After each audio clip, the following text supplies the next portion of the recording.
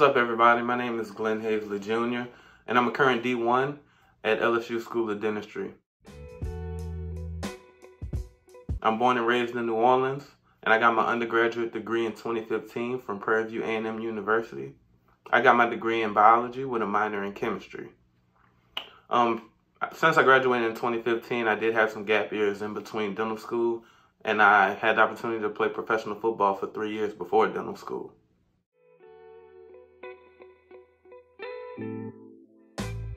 Two separate occasions that really sparked my interest. My first one was my really good relationship that I have with my general dentist, Dr. Brandon Hagler. Every time I went in for my checkups, he always encouraged me to look into dentistry because he knew I was a young football player. He knew I had good attention to detail and I could work well with my hands. So eventually, in the summer while I was in undergrad, I started to shadow him, really getting a feel for things, seeing how a private practice is ran, how efficient he works, how he communicates, and how he really keeps a good rapport with all of his patients. And that was the first thing that really encouraged me to look into dentistry a little bit further. The second opportunity, I was a part of LSU's School of Dentistry. I was a part of their summer enrichment program. The summer enrichment program pretty much put us in dental school for a week. So we had lectures from professors about, microbiology, histology. We got to take impressions. We got to pour up cast, the whole nine. So pretty much through that experience, that's when I really was sold on dentistry and I could picture myself actually doing it. I knew it was possible. Also having a really good relationship with the professors and seeing how laid back they were, how I maintained a relationship with them for about 10 years leading up to me getting into dental school really sold me on the family aspect of dental school at LSU and, feeling like a family, feeling like you can always reach out. A lot of professors checked on me, asked me how my football career was going, how my family was doing, and that was really encouraging. For me, I started studying during the pandemic. Once my football career was put on pause, I was able to take some time out to study for the DAT, seeing if, football season would come back. So I started studying for the DAT. I studied for about 6-7 months during the pandemic, so I had a lot of time on my hands. Schedule was completely open.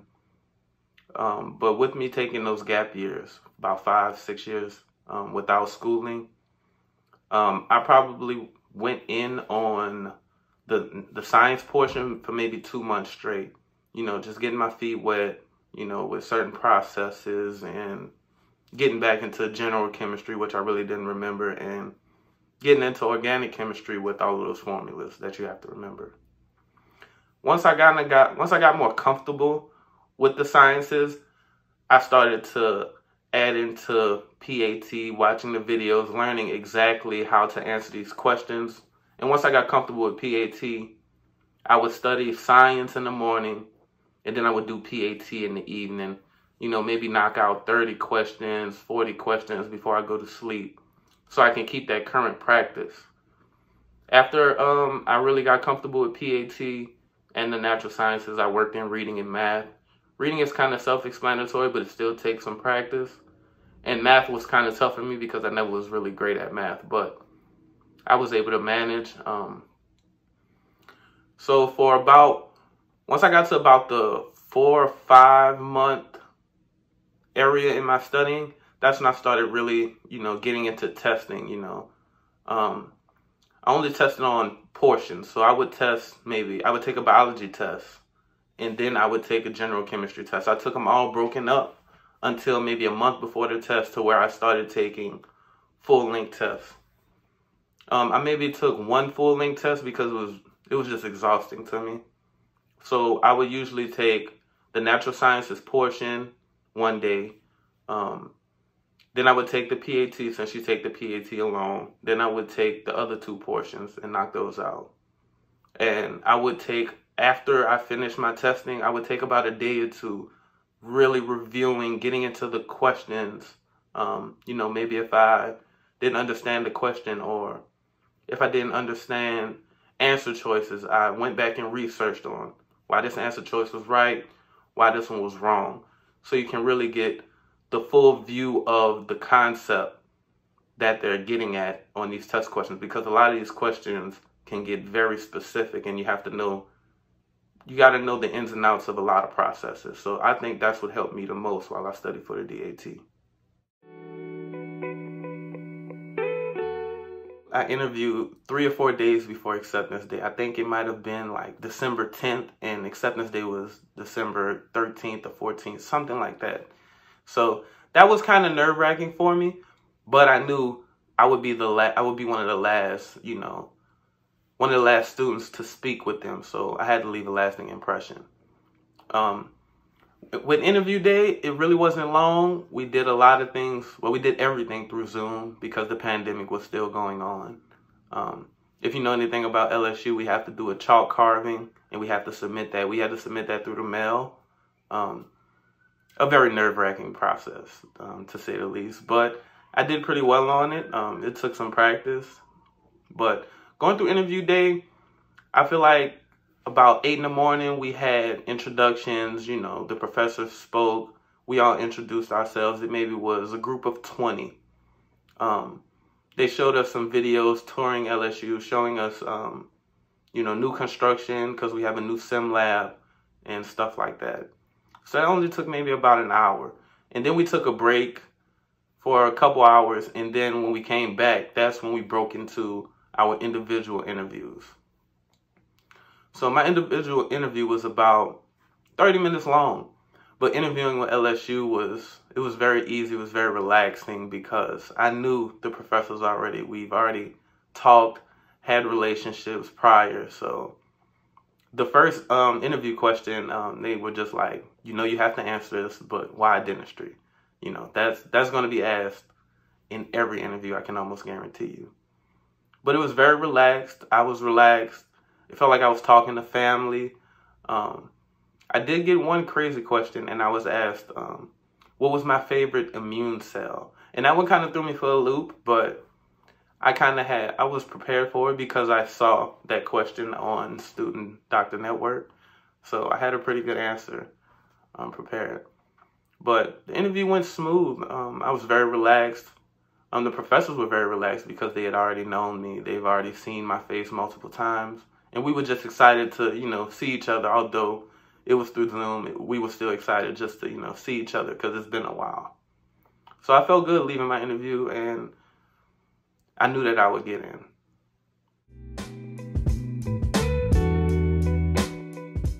I would say know your application.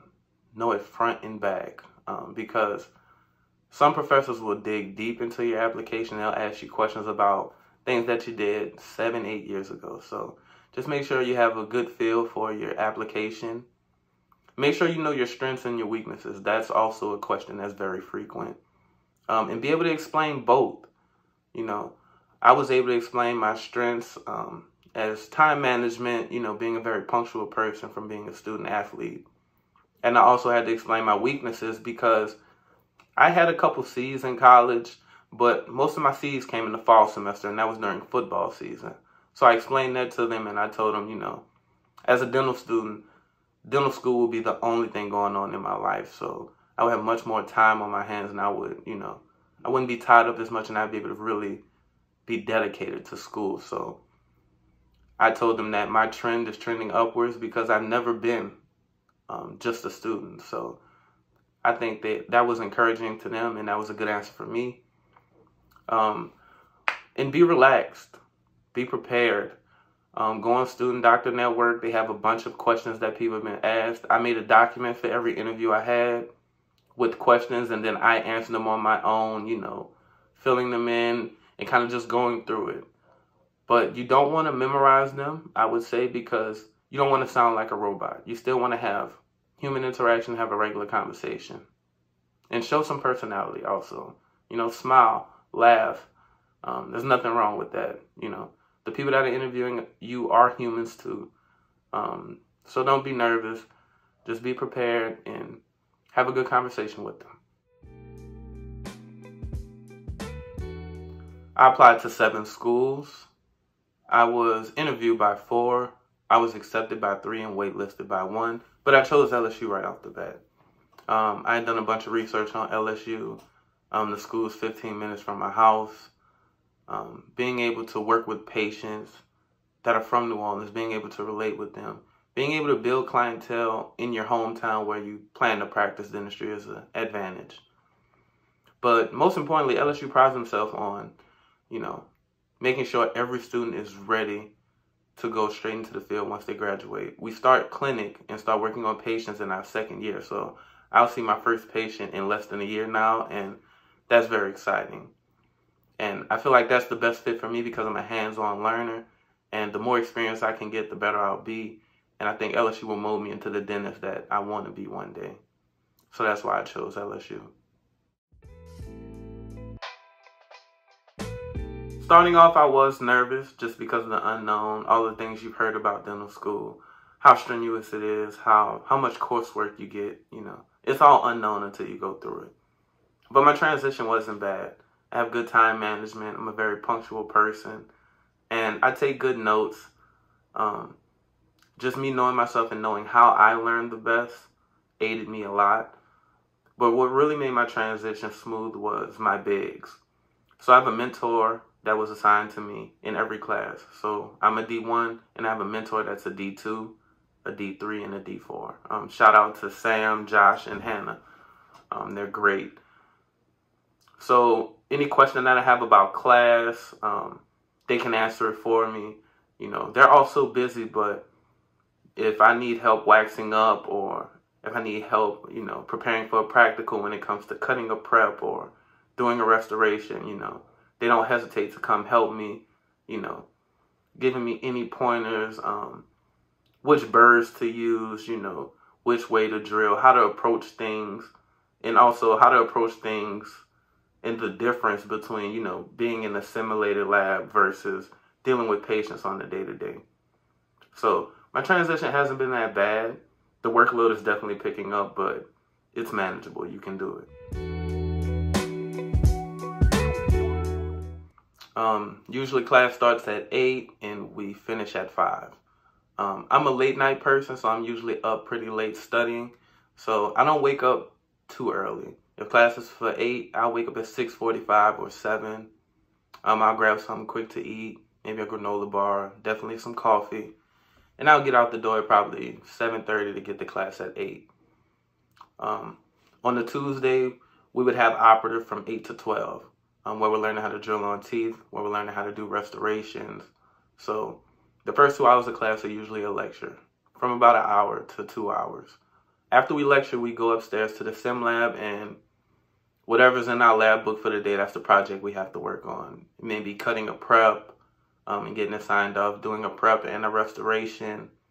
Or it could be a project on actual extracted teeth that we've collected before school. So once we're done with that, we'll have a lunch break for an hour. My apartment is only 5 minutes from school, so usually I come back and I grab something to eat and just relax for that hour. For the second half of the day, we'll usually have 2 lectures. Usually on Tuesdays, I think it's pathology and microbiology. So I have one class from 1 to 3, and then another from 3 to 5. And my day is over when it comes to school. I'll come home, maybe I'll go to the gym, or take a bike ride. I like riding my bike. That's a new hobby that I picked up.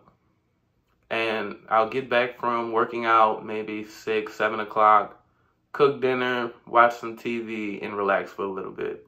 Because I like to decompress once I get out of school. I'm not the type of person that can study, after being in class from 8 to 5. It just doesn't work for me. So after that, maybe around 9 o'clock, I'll review some lectures, watch some videos on a project we may have to do. If I have to go back to school and practice for a practical, I do that around that time. And it all depends on what tests I have coming up. And I can be up from 9 to maybe midnight, 1 o'clock in the morning, and then I'm toning it down and getting ready for whatever I have to do on the next day. But that's the typical day of a dental student.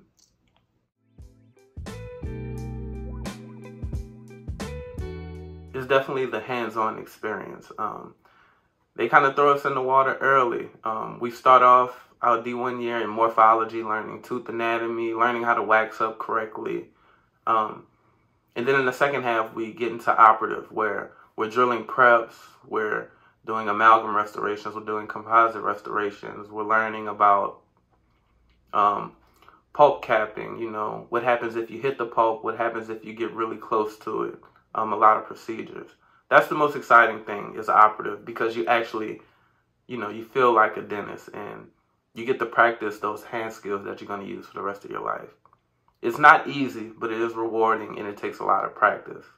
So actually today I'm probably going to go to the sim lab and practice, because we have a practical, and it's going to be pretty tough because we're cutting on the maxillary through a mirror, which is something that kind of haunts you when you first start doing it. It's a very awkward process, but with practice, you'll be fine.